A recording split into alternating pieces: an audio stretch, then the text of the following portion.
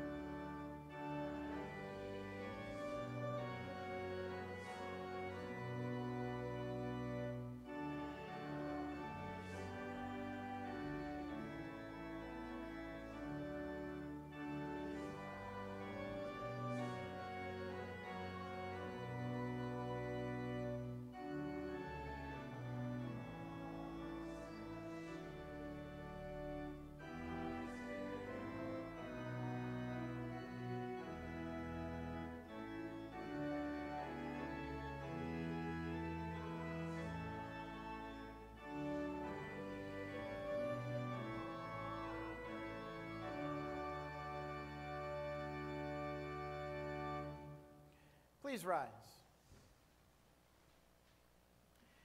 Christ is risen. Wide look for the living among the dead. The Son of Man was crucified, but on the third day he rose from the dead. Our glorious Redeemer King lives triumphantly. We give honor and praise to the Lord of Lords and King of Kings as we worship in the name of the Father and of the Son and of the Holy Spirit. Amen. Beloved in the Lord, let us draw near with a true heart and confess our sins to God our Father, asking him in the name of our Lord Jesus Christ to grant us forgiveness. Almighty God and Father of our Lord Jesus Christ, maker of all things and judge of all people, we admit and confess our sinfulness. We have done the evil you forbid, and have not done that which you command. We do repent and are truly sorry for our sins. Have mercy on us because of the perfect obedience and death of your Son, Jesus Christ. Forgive us all that is in the past, and by the power of your Holy Spirit, move us to serve you faithfully. We ask this through Jesus Christ our Lord, who has been raised from the dead and lives eternally. God, our Heavenly Father, has been merciful to us and has given his only Son to be the atoning sacrifice for our sins. Therefore, as a called servant of Christ, and by his authority, I forgive you all your sins in the name of the Father, and of the Son, and of the Holy Spirit. Amen.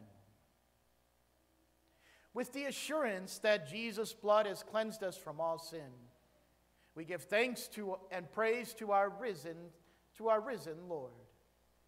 He is risen indeed. And our song of thanks and praise to our risen Lord this morning will be sung by our Reflections Choir. You may be seated.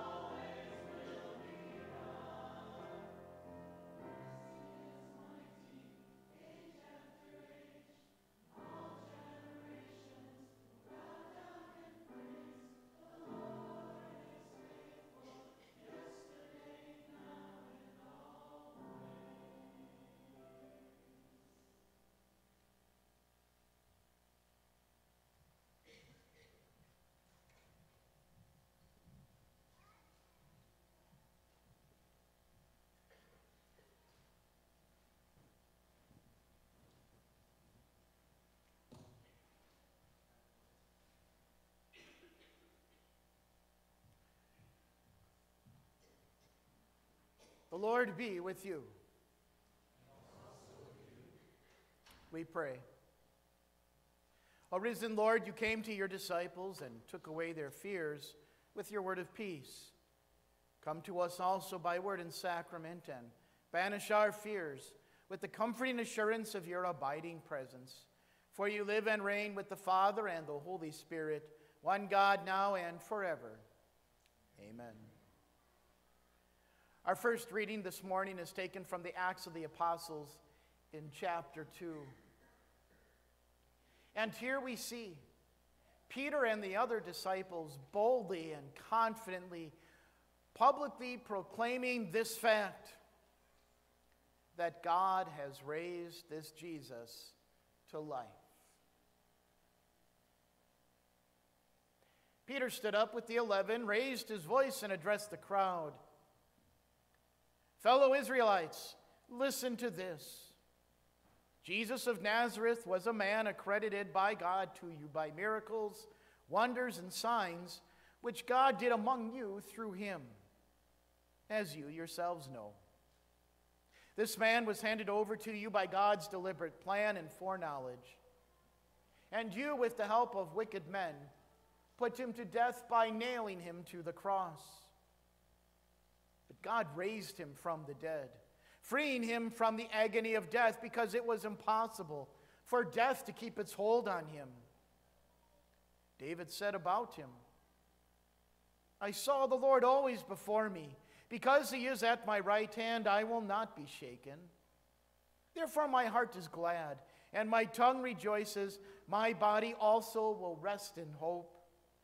Because you will not abandon me to the realm of the dead, you will not let your Holy One see decay. You have made known to me the paths of life. You will fill me with joy in your presence.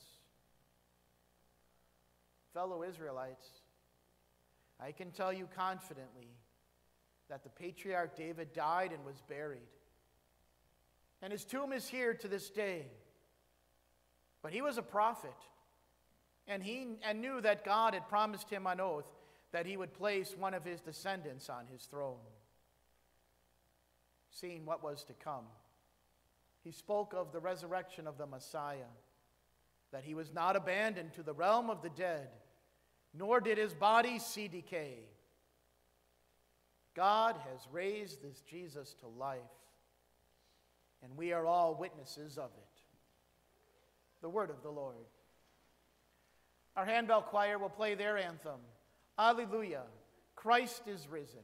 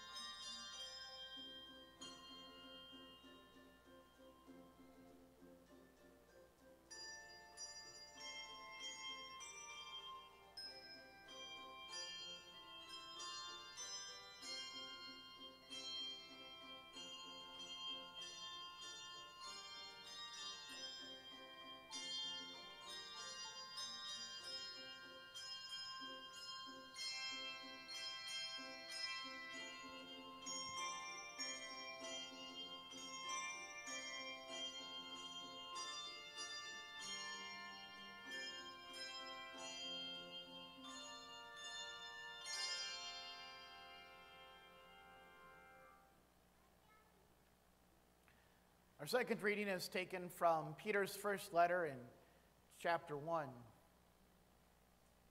Peter, an eyewitness to the Lord's resurrection,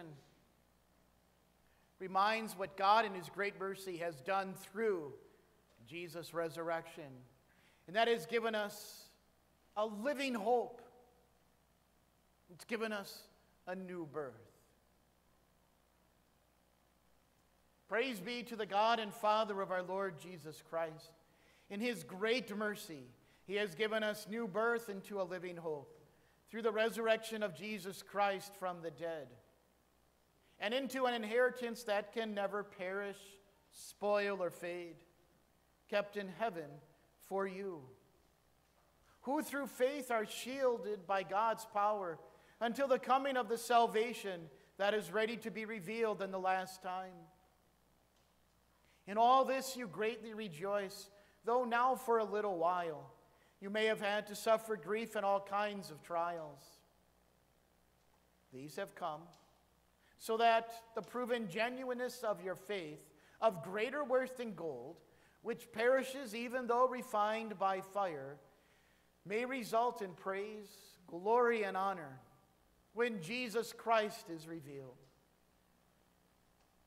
Though you have not seen him, you love him. And even though you do not see him now, you believe in him and are filled with an inexpressible and glorious joy. For you are receiving the end result of your faith, the salvation of your souls. The word of the Lord. Alleluia. Blessed are they who have not seen and yet have believed. Alleluia. Please rise for the reading of the gospel of our Lord. The gospel according to John chapter 20. And here is John's account of what took place on that first day of the week and the week that followed. On the evening of that first day of the week, when the disciples were together, with the doors locked for fear of the Jewish leaders, Jesus came and stood among them and said, "Peace be with you." After he had said this, he showed them his hands and side. The disciples were overjoyed when they saw the Lord. Again, Jesus said, "Peace be with you. As the Father has sent me, I am sending you." And with that, he breathed on them and said, "Receive the Holy Spirit. If you forgive anyone's sins, they are forgiven. If you do not forgive them, they are not forgiven."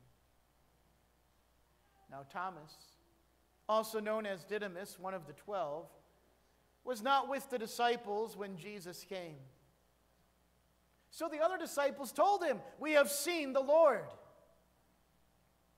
But he said to them,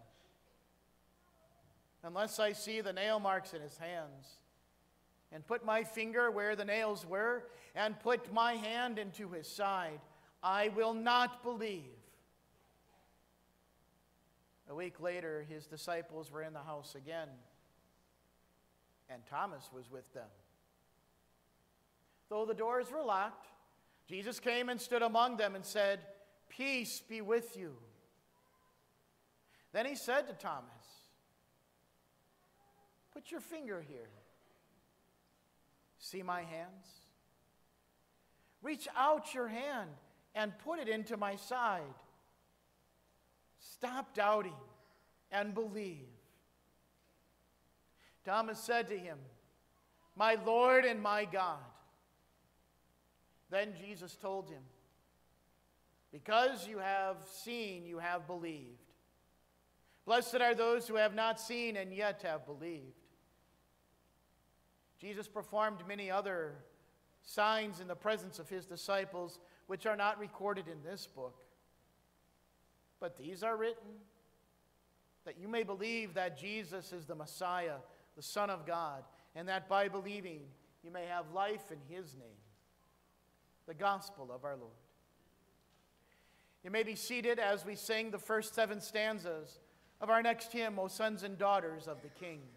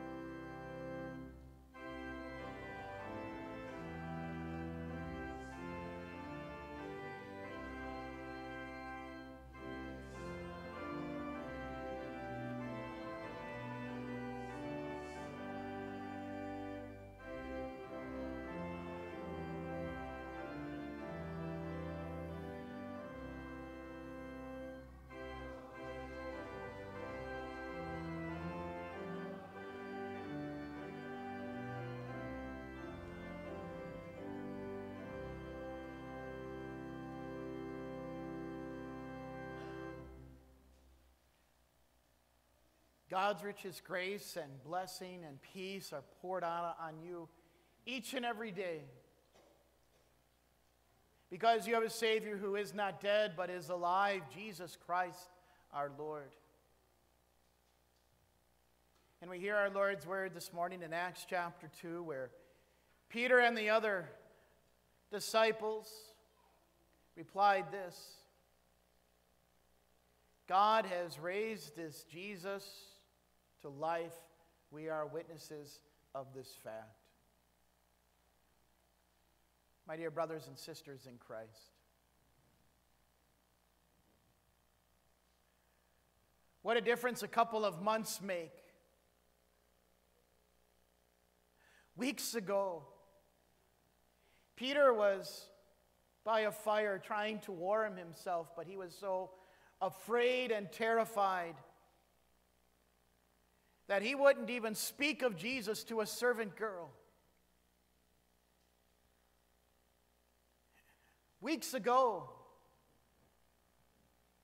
you know that the disciples, they were hiding behind locked doors because they were terrified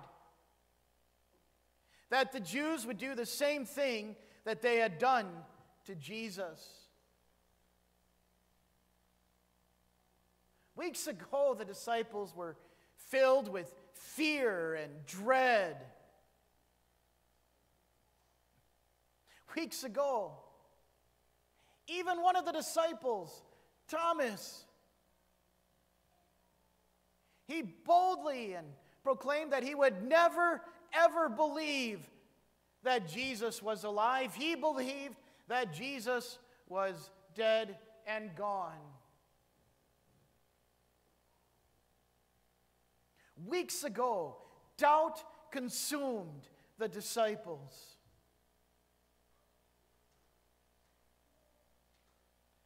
Only 50 days had passed since these actions. And now what do we find? We find now Peter and the other disciples boldly standing before those whom only weeks earlier they were hiding from behind locked doors.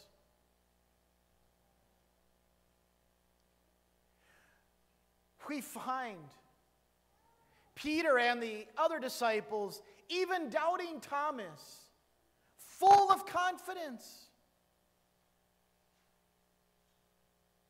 What led to this drastic and dramatic change when going from hiding in fearful silence to boldly shouting in public? 3 words. He is risen.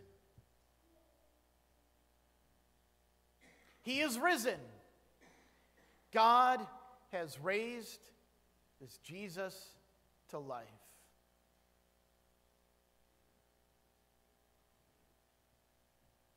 If there are any doubts among us today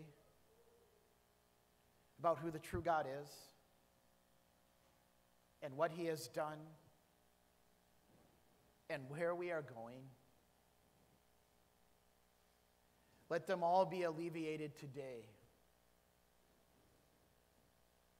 For this is the truth. God has raised Jesus to life.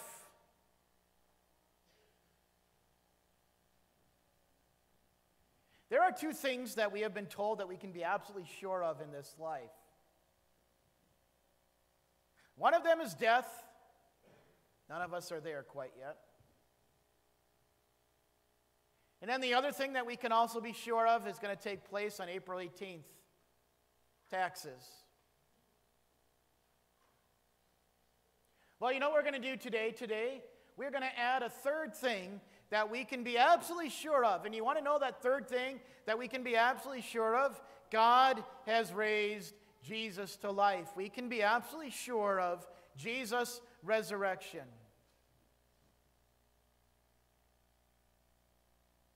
For the women going to the tomb on that early Easter morning and finding it empty, that was a sure thing. And Peter and John racing to the tomb and looking inside and finding it empty was a sure thing. And Mary, there in the garden, seeing Jesus, was a sure thing. And Jesus appearing to his disciples saying, "Peace be with you," was a sure thing. And then appearing to Thomas a week later saying, "Thomas, put your finger right here. Reach out your hand and put it into my side. Stop doubting and believe," was a sure thing. Today, hear these words loud and clear from Peter and the 11 disciples who were witness to God raising Jesus from the dead. Listen to this. And when we listen, we are going to hear about how impossible it was for death to keep a hold on Jesus. How impossible it was for death to contain Jesus in the tomb. And the witnesses that we have to this give us this picture of kind of like a woman in labor pains. Now, for you ladies, who've gone through those labor pains giving birth, you know that when those labor pains comes, guess what? No matter how much you try to stop that child from coming, it's going to come, whether you want it to or not. And that's the picture here that the disciples kind of describe with Jesus' resurrection, that no matter how hard death tried to contain Jesus in that tomb, there was no stopping Jesus' resurrection. Death could not stop Jesus from exiting that tomb. It was impossible for death to keep its hold on him. Jesus rising from the dead was a sure thing. And why shouldn't it be? For Jesus himself predicted his resurrection. Did you hear how he already did that today, this morning in his word? That's right, your Savior spoke to you even before he took on flesh, telling you that he was going to rise from the dead. You want to know how he did that? He did it through the mouth of mighty King David, where it's recorded for us in Psalm 16 in these words. This is the Savior speaking through David. "I saw the Lord always before me. Because he is at my right hand, I will not be shaken. Therefore my heart is glad and my tongue rejoices. My body also will live in hope.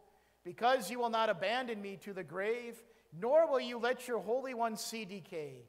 You have made known to me the paths of life. You will fill me with joy in your presence."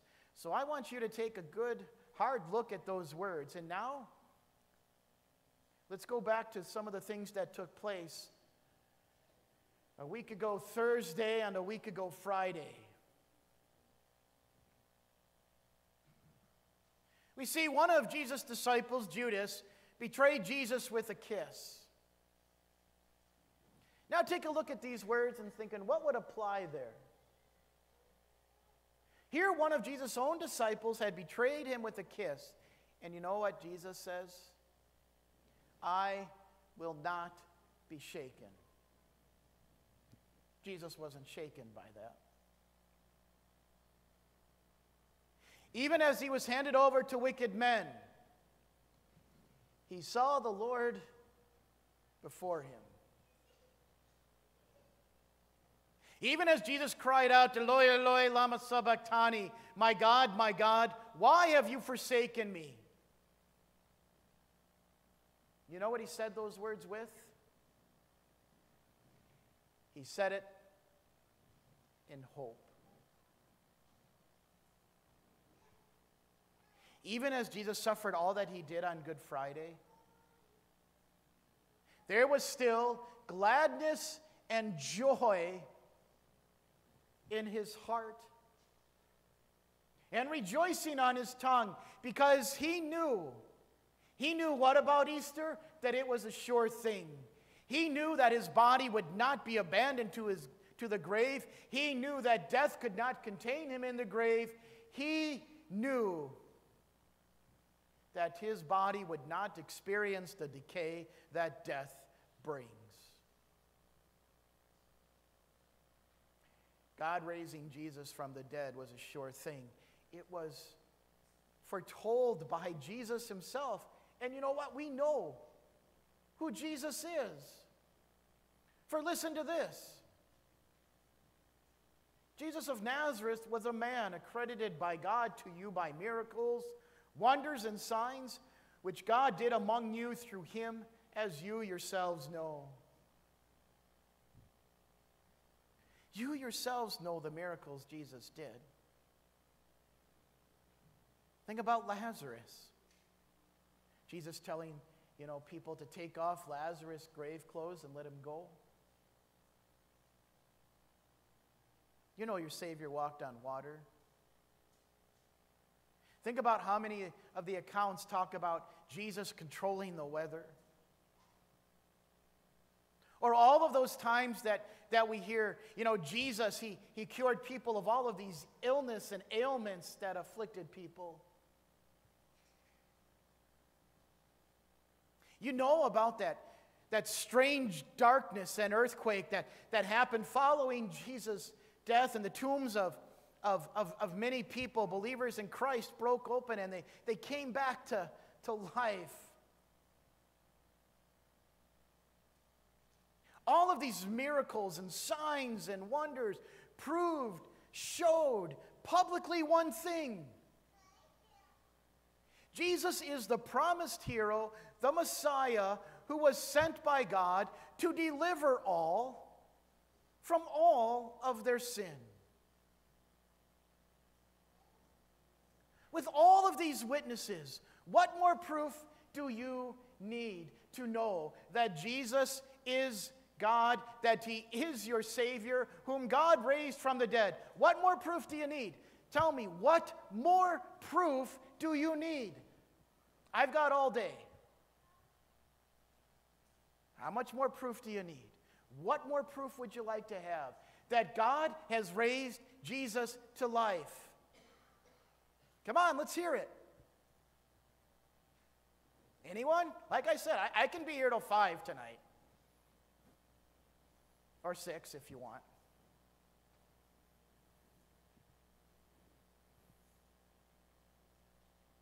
Okay, I don't hear anything.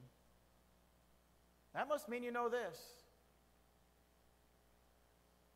God has raised this Jesus to life.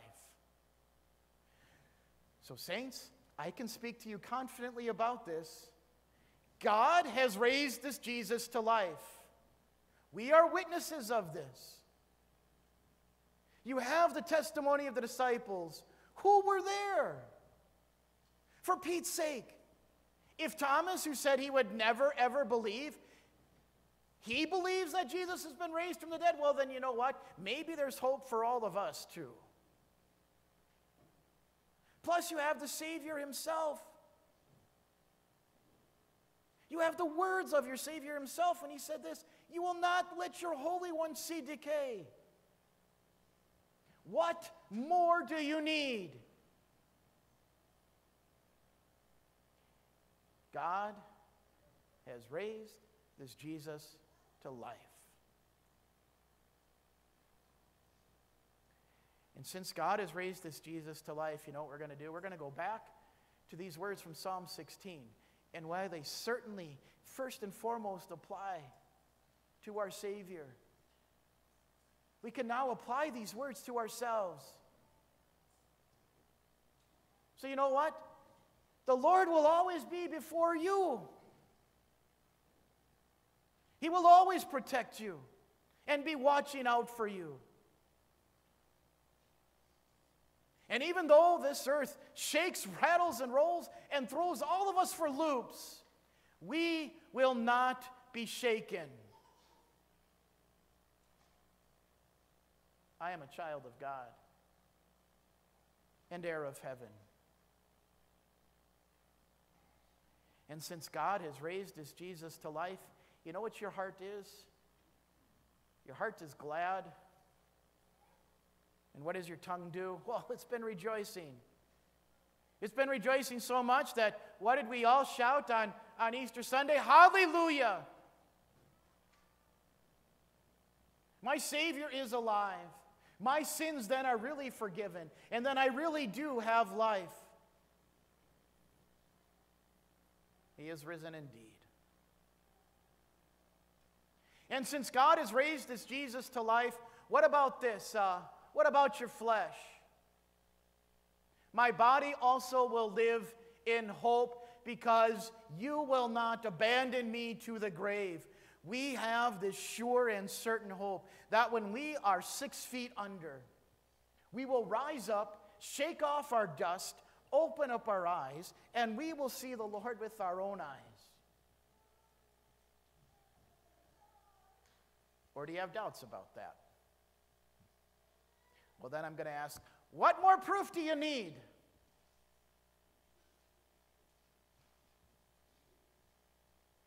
Since God has raised this Jesus to life,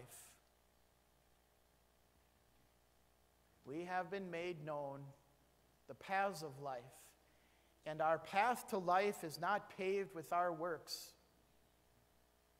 It's paved with the cornerstone of our Savior's work and righteousness. And our sins are not forgiven by wishing them away or trying to make up for them, but in the blood of our Savior. Where's the proof? God has raised this Jesus to life. God has raised Jesus to life. The disciples were witnesses of Jesus' resurrection. They saw Jesus with their own eyes. And these disciples, you know what they did? They wrote down what they saw and heard so that we might know that Jesus is the Christ and that by believing we may have life in His name. And today, we are the ones who are witnesses to Christ's resurrection. We know what happened 1 week ago. We know that no one came and took Jesus' body. Jesus is alive because death could not keep its hold on Jesus. So stand up with your fellow saints. Raise your voice. Speak loudly. Speak clearly. Speak confidently. This truth that is most certainly true. God has raised Jesus to life. We are all witnesses of that fact. Amen. Please rise.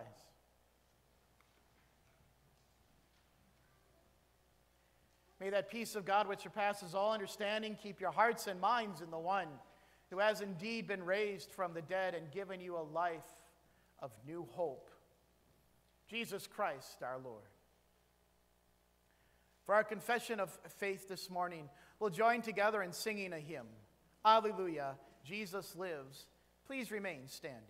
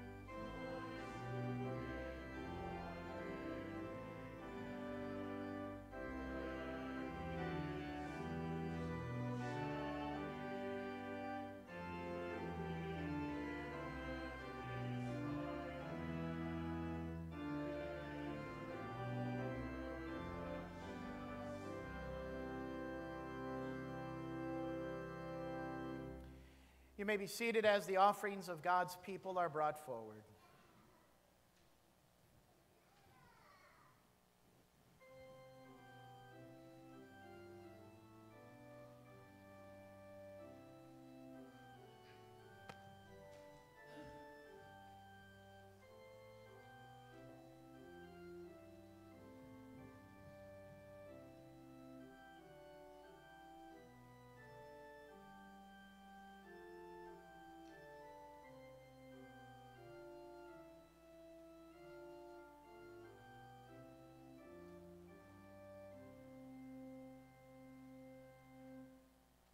We pray.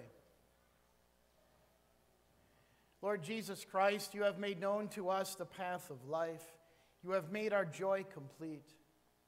Give us your gift of peace and drive all doubt from our hearts with the gospel of your resurrection, that we may face all troubles with boldness and confidence.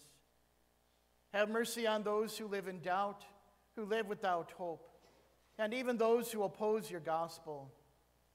In your grace, prepare their hearts and give them opportunities to hear your gospel again. Strengthen and keep those who proclaim your word in your grace, that they may boldly proclaim the gospel they have heard and bring many more into fellowship with you and your church. Risen Lord, with you there is no doubt, but the worries and cares of the world and the burdens in our hearts weigh us down. Lighten the burdens of those who struggle, that they may never doubt your word or your goodness, but find their life and light in you. And to that end, Lord, be with the Reinbold family who just buried their 6-year-old daughter on Tuesday. Lighten their burdens. Lead them never to doubt your word or your goodness, but may they always believe in this truth, this fact, that indeed you have raised your Son Jesus from the dead. We also ask, Lord, that you would continue to be with your servant of almost 100 years, Marge Rudder, who is now suffering with an illness. Lord, continue to lead her to see that you are her life and light. And let not the worries and cares of this world and what she is going through right now ever dampen her love for you. Lord Jesus Christ, true God and truly human, you do not change, and you are holy in all your works. Remove all our unbelief and doubt, and fill our hearts with the gifts of your grace, that we may believe and know you as our Lord and our God. You live and reign, now and forever. Amen. Our Father in heaven, hallowed be your name. Your kingdom come, your will be done on earth as in heaven. Give us today our daily bread. Forgive us our sins, as we forgive those who sin against us. Lead us not into temptation, but deliver us from evil. For the kingdom, the power, and the glory are yours, now and forever. Amen. Remember Jesus Christ, raised from the dead, descended from David. This is my gospel, for which I am suffering even to the point of being chained like a criminal. But God's word is not chained. Therefore I endure everything for the sake of the elect, that they too may obtain the salvation that is in Christ Jesus, with eternal glory. Here is a trustworthy saying: if we died with him, we will also live with him. If we endure, we will also reign with him. If we disown him, he will also disown us. If we are faithless, he will remain faithful, for he cannot disown himself. The Lord bless you and keep you. The Lord make his face shine on you and be gracious to you. The Lord look on you with favor and give you peace. Amen. We join in the final two stanzas of O Sons and Daughters of the King.